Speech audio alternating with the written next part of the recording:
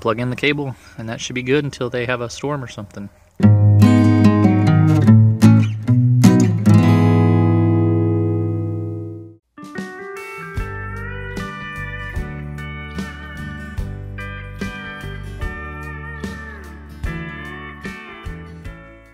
Okay, we're going to install a backup generator for my mom. The guys quoted $6,000. That was with the generator and everything. We can do it with a pretty good generator, same wattage, just an off-brand. Well, so far we're at $1,300. We've already got the gas line ran for the propane from our propane tank.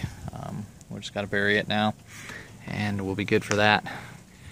And got it a riser for 2 foot up there. So she'll be using the propane for this. This is her breaker box, and we're going to use the cheap version, which is the interlock system, and because all they're going to run is the oxygen generator they have, and refrigerators mostly, probably the air conditioner or the heater depending on when it is, since they're in Oklahoma. It does get colder. Anyway, where is that? Oh, here it is. So it's pretty easy install. Just read up a little bit first, but basically you have to buy one of these for the brand of sub panel you have, and when you install, I'll have to move this breaker though. This one's for this outlet someone put in here. I'll have to move it down so that we can fit the generator breaker, and then we will install the access, the generator hookup here. Basically just as a 50 amp cord from your generator to the twist lock here.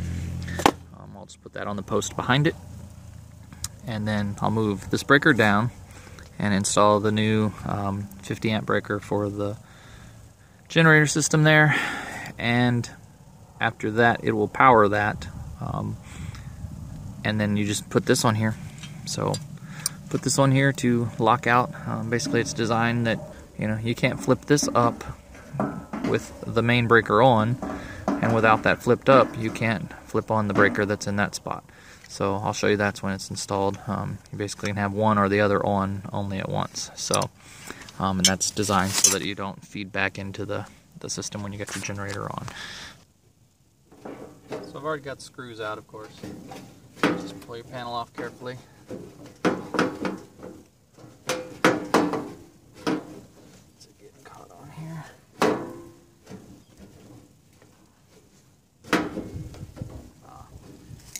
Bend right here.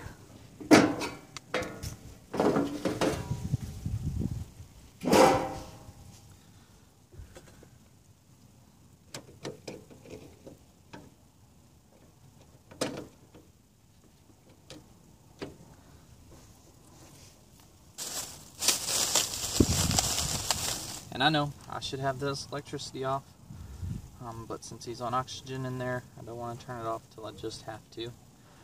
So once I get everything else installed, I just wanted to get these on here to get the panel on, get the alignment for the wire right, and then I'll shut it off and attach that.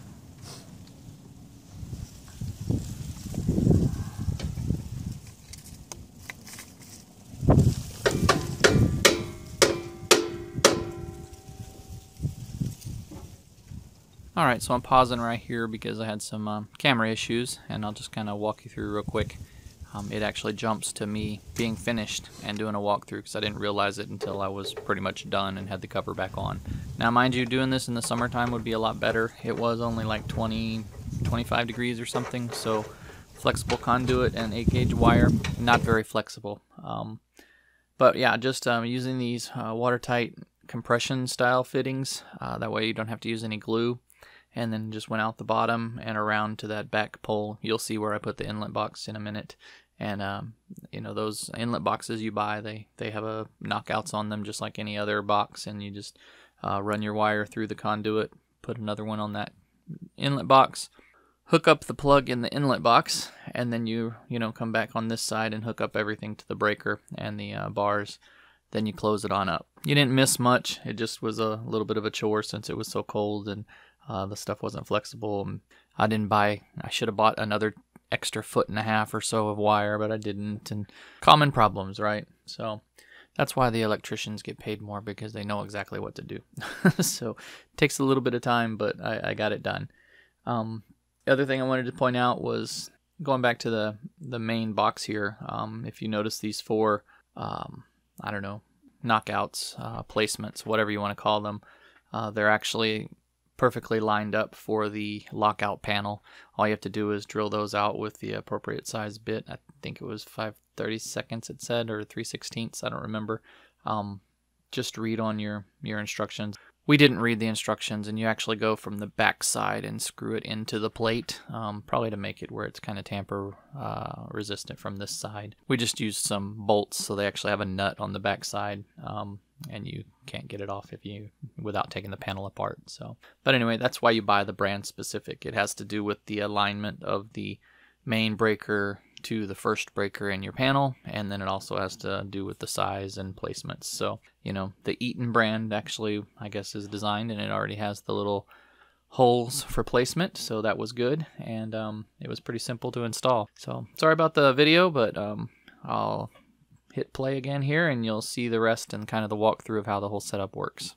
So we got it all finished. We've got the gas line ran, of course, I told you that. We're just gonna have to order an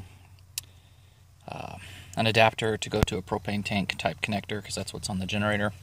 We've got our inlet box in here installed right here. So what they'll do is they'll get the cables on order with the generator. It plugs into your 50 amp on the generator, and then there's a twist lock that plugs into here.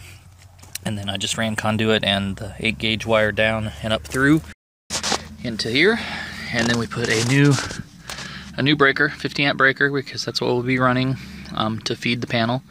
And then this is the interlock that we were talking about. So you can't flip this breaker on, right, until this one is off, which is your main breaker, so it doesn't go back up into the grid or whatever, I guess. So, and then in order to turn this one back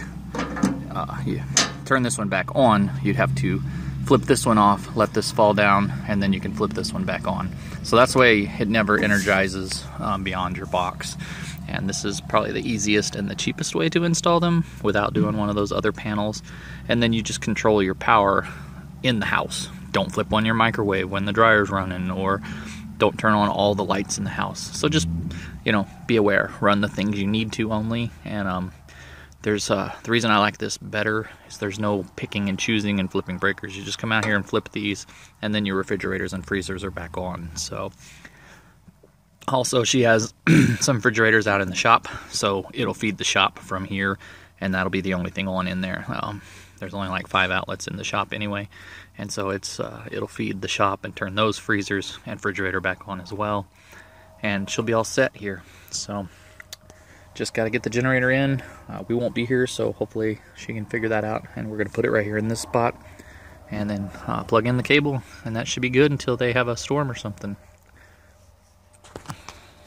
But yeah, these they're pretty proud of them. Even this whole setup right here still was about $100 for all the, well, actually it was almost $200, because this was like $70 and the inlet box is like $65. So that was even online prices. The local store was just as cheap, you know, $15 for a breaker or whatever. So still costs quite a bit, but easiest way.